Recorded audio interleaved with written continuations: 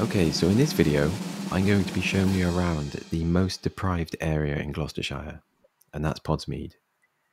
Now, this isn't just my opinion based on what I think about the area. Gloucestershire City Council released an Indices of Deprivation report, and based on a number of criteria, Podsmead came last by a long way. So what does it mean to live in the most deprived area in Gloucestershire? Well, as you will see from the footage, for a start, there's litter literally everywhere. I can't think of many areas in the country that I've been to where I saw more litter and more large items being dumped on the streets. People seem to think it's okay to just drop beer cans and packets of food or dump large items in their front gardens hoping the council will magically just pick them up.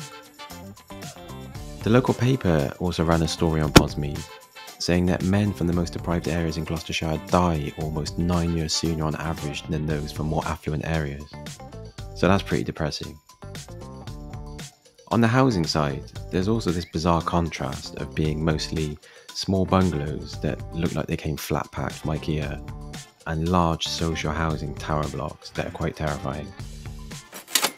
Zoopla states that the average house price in Podsmead was around 240k last year, which is pretty surprising if I'm honest. There's a couple of mattresses in the front garden there, look. I'm not sure if I caught them all on camera, but I saw at least 8 or 9 dumped mattresses whilst I was walking around Podsmead.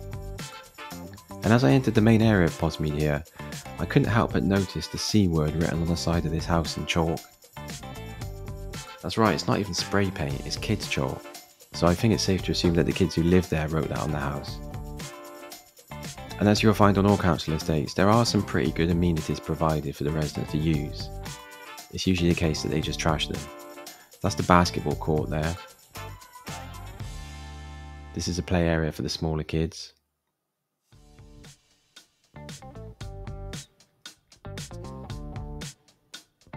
This is the National Lottery funded Podsmead Hub, which is like a community centre of sorts. Here is the newsagents or convenience store that serves the local community. A little further on you have a couple of fast food places.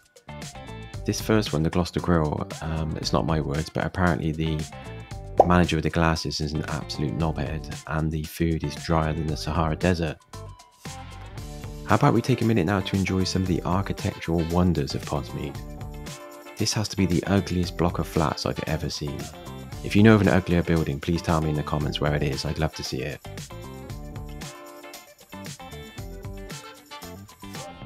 Nosing around in an alleyway at the back of the flats, you can see there's a load more balconies here with mattresses and other junk stored on them. It was about 10 AM when I walked around here and the music was blaring so loud out of these flats I could hear it about 500-600 yards away. That's a pretty cool shot of some junk and a refrigerator there.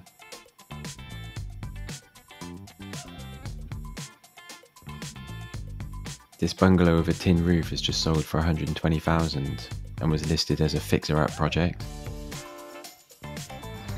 Okay, I don't want to sound like some sort of wacky conspiracy theorist, but living within a stone's throw of a power plant this large, humming this loud, can't be good for your health.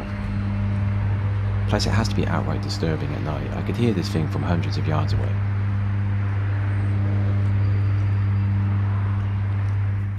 Anyway, I don't want to make out like it's all doom and gloom in Podsmead. It may be statistically the most deprived area in Gloucestershire, and it is pretty depressing for the most part. But they do have some cool stuff, like this community pond and green space. Sure, there aren't any koi carp here, and you won't see flowers blossoming in the summer and an abundance of wildlife. But if you want to get out of the concrete jungle for 10 minutes, it's here.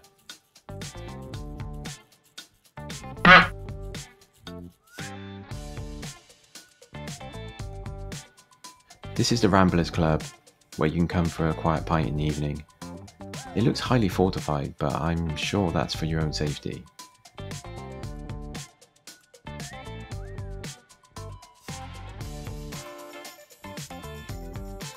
The beer garden looks pretty nice though.